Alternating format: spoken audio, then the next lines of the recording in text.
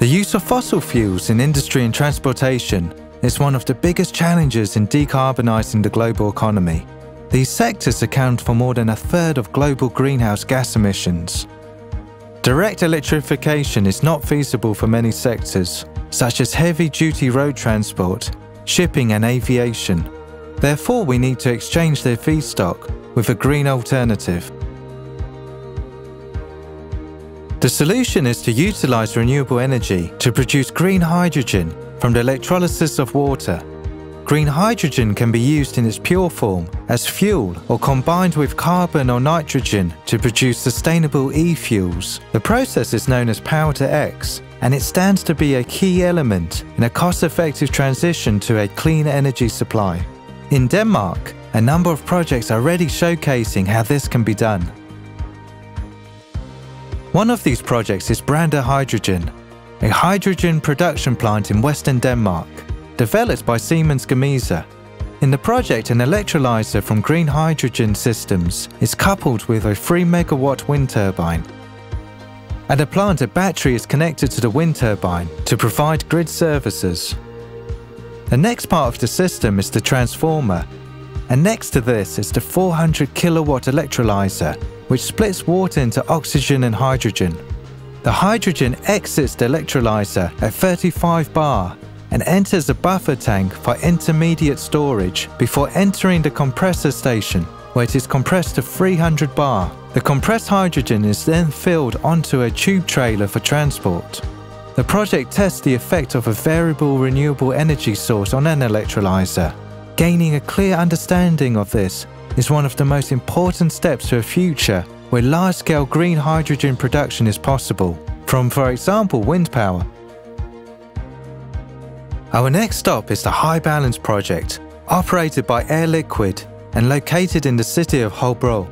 The plant was one of the first European facilities to produce hydrogen by proton exchange membrane water electrolysis on an industrial scale. The plant has a 1.2 megawatt electrolyzer capacity, enough to power a fleet of more than 1,000 hydrogen cars. The project has demonstrated that it is possible to store renewable energy in the form of green hydrogen on a large scale and deliver a stable, continuous supply of hydrogen to different end users. The plant has also demonstrated how hydrogen production can help balance the electricity grid, as the production has been able to ramp up and down in less than 10 seconds. The project has in this way highlighted the flexibility and fast reaction time of a green hydrogen plant. We have now reached the third stop on our tour. We are standing at the University of Aalborg in front of a green methanol test facility. We are going to look further into how e-fuels are created. The Danish Power-to-X company, Reintegrate, has developed a decentralized production technology that produces green e-methanol from renewable energy sources and sustainable CO2 captured from biogas plants. The founder of Reintegrate, Søren Knudsen, will take us through the process. The green hydrogen and the CO2 is mixed inside our methanol synthesis plant, which is here behind me. The gases are circulated in the process and ends up to the very right-hand side of me in a big reactor. Inside that reactor we have some catalyst material that facilitates the reaction of CO2 and hydrogen into methanol. After being produced, the methanol is separated from the reactants and transported in a pipeline over here behind me and all the way to the right, where it's stored for the end use. In the tanks behind me we have the green e-methanol, or what we like to call it, liquid electricity, simply because it's a convenient and easy way to store electricity in a liquid form. The renewable methanol can be used in a number of different ways, and it can facilitate the use of electricity in sectors that are not easily electrified. It can be heavy-duty transport, shipping, and also in the production of green materials, such as different types of plastics. We end our tour close to Copenhagen, at the Avedøre Holme offshore wind farm, to explore the future of renewable hydrogen production.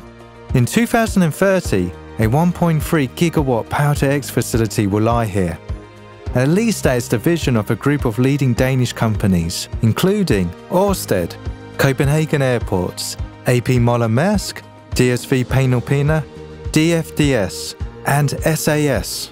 They have all joined forces to make this a reality by bringing together supply and consumer side actors to overcome the chicken and egg problem of scaling production of new fuels in tandem with a matching demand. The aim is to develop industrial-scale production of renewable hydrogen and sustainable e-fuels for road, maritime and air transport from offshore wind energy.